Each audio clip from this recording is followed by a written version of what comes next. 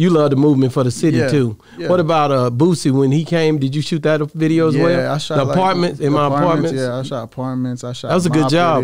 I'm just a young nigga from the apartment. Which one was the other one you Mop shot? With it. Got it on lock. Young nigga made it to the top. Why they want?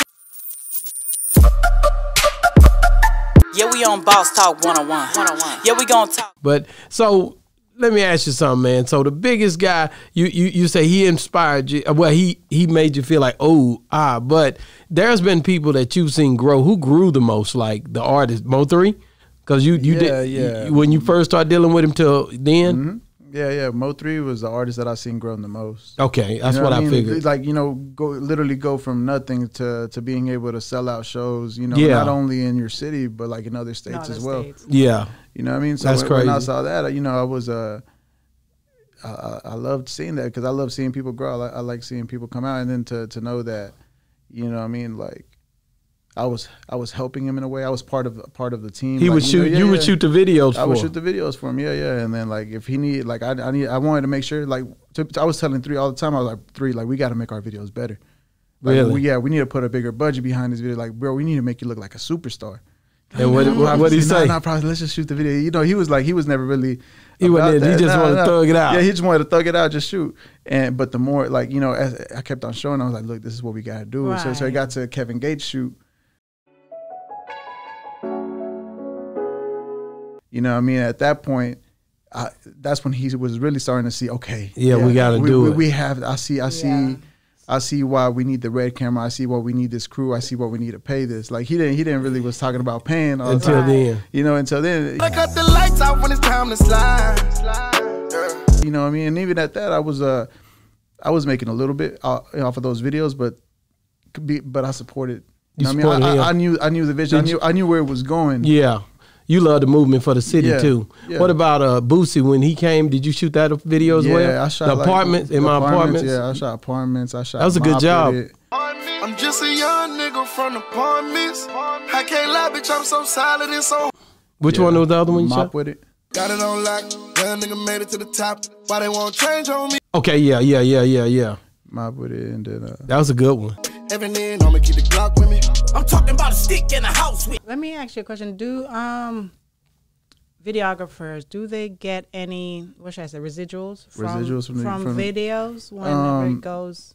I guess you can work that out with the bigger artists, or with, like, let's say if you want to have it in contract with the growing artists, you might.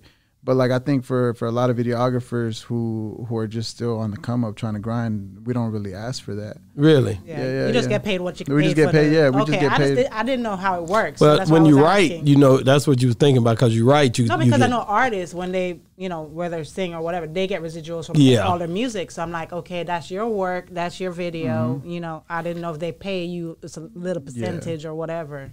Yeah, I didn't know how that works. But once you sign that contract, it is what it is. Or if you make a deal, you shake hands. But you have to figure out ways. You can't just think about getting paid in monetary terms, because you don't always get paid in money. Sometimes it's in recognition. Sometimes everybody wants you to shoot their video for recognition, but like one, you have to believe in that artist. You know what I mean? Like you have to believe it yourself. Yeah, that's gonna work out for you. Sometimes it does, sometimes it doesn't. I had Cam God on here, and I had Sean Ovid Media that worked with 97.9. It's so funny that all y'all got different styles of way y'all do things. Like Ovid Media, he do the recap videos where he talk about what happened the night of the party. Then you got Cam God, who's kind of like you. He goes and deals with different artists. You know what I mean? But all of y'all got different ways, but he do more of taking pictures at the club. I don't see you do much of that. I used to back in the day. You don't mess with that. I don't need to be out there no more. Yeah. Like when I was young, I had to be out there because I had to make sure that every artist who was coming up at the time knew who I was. Yeah. You know what I mean? So I was at all the shows. You know what I mean? And I did that when I was younger. Yeah. You know what I mean? I feel like at this point I can be out there, but you know what I mean? Why do it? I'm gonna send my little guy. I'm gonna send my homie. Yeah. I need to put him on now. Yeah, so you letting him get out there and get that shine. Yeah. And basically he learning how to grind. Yeah, because that's how you learn how to grind. Yeah.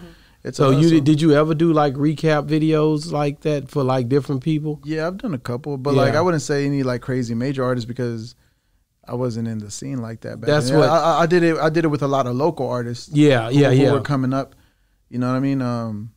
Because I was in that underground. Scene with all these artists. That's what Sean did, like 50 Cent, or you'll see the one for Wildin' Out when they was in Dallas. Like, I'm sure that if I kept on going at it, only did highlight shows, then you would have got that too. Yeah, I would have, but that was never my goal. Yeah, we on Boss Talk 101. Yeah, we gonna talk.